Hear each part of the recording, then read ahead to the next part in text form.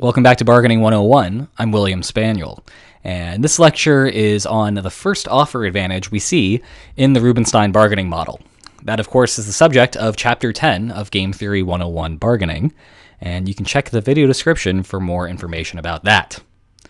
Now, last time we analyzed why the Rubinstein outcome is what it is. So in this alternating offers infinite horizon game, we see Albert offering delta divided by 1 plus delta in the first period, we see Barbara accepting that, and we see the game immediately ending. So the previous lecture is why that's the case. This lecture is the what. What's going on here, and how do the players actually internalize the outcome of this game? Well, the critical thing is that the proposer in the first stage, the guy who has the first offer, is going to be doing better than the person who has the second offer. And we see this by actually looking at what the payoffs are in the game. Barbara's payoff is very easy to calculate. She's accepting an offer of delta divided by 1 plus delta, so we know that that is her payoff. Albert, meanwhile, is getting everything that Barbara does not receive. The total value of the good is 1, so if you take 1 minus Barbara's share, that is going to be equal to what you see in the first bullet point, 1 divided by 1 plus delta, which is Albert's share of the good when they play the Rubinstein bargaining game. Now, if you remember back to when I introduced the discount factor to you, the discount factor is a number between 0 and 1 to reflect the fact that the future isn't as valuable as today, but it's still worth something. So for example, if delta is equal to 1/2, if you substitute delta equal to 1/2, then you get these payoffs. Albert's share of the surplus is 2/3, and Barbara's is only 1/3. So Albert is doing twice as well here as Barbara is. Now, this isn't as extreme as was the case in the ultimatum game, where Albert was receiving all of the surplus and Barbara was receiving none of it. But nevertheless, Albert is still doing better than Barbara here. And this is not just for the delta equal to 1/2, this is for any delta at all. Because delta is between 0 and 1, if you compare those two payoffs, the first proposer, the guy who is making the first offer in the first period, is always going to be getting more than the person receiving the first offer, and the person who would only have an offer in the second stage, that the person would have to reject the first offer to be able to make a proposal of his or her own.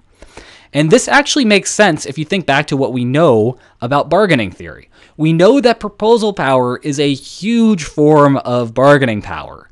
And by virtue of the fact that even in a situation where we're going back and forth making offers, the person who makes the first offer has slightly more proposal power than the other side.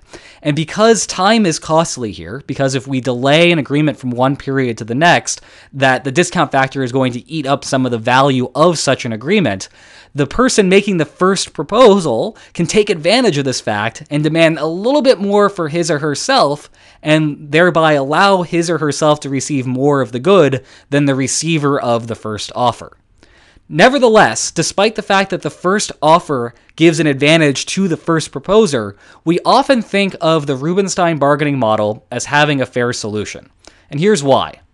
As delta goes to 1, the payoffs become more and more equitable, and they finally become, in fact, equal to each other at exactly 1.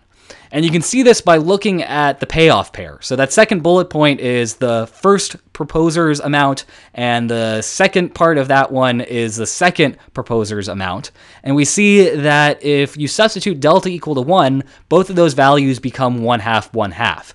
And moreover, we often tend to think of common bargaining situations as having very large discount factors, essentially very close to 1. And the reason we think that is because in any situation where you can make an offer very quickly to each other, then the cost in terms of time of going from one stage to the next stage, by having that time factor in through a rejection of the initial offer, it becomes more and more irrelevant, increasingly irrelevant, as you get quicker and quicker offers. So for example, in a flea market setting, you're able to go through, 10, 20 offers, counter offers with each other in a single minute. So having the single rejection in the first stage is only going to cost you a few seconds worth of time. And while yes, time is valuable, 3 seconds is not particularly valuable. And so in these sorts of situations where we're able to make offers back and forth to each other very quickly, that's like saying that the discount factor is very close to 1.